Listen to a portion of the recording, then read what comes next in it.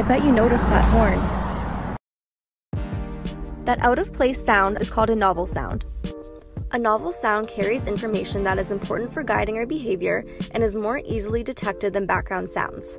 Here at the Zhang Lab, we study how the brain can effectively detect a novel sound that is embedded in a continuous or repetitive acoustic environment.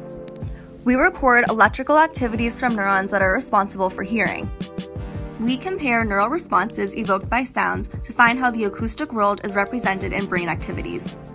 At the core of our scientific question is how the response to one sound is affected by other sounds in the environment. We found that the response evoked by one sound can be influenced by another sound, even if the two sounds are not presented simultaneously from the same location.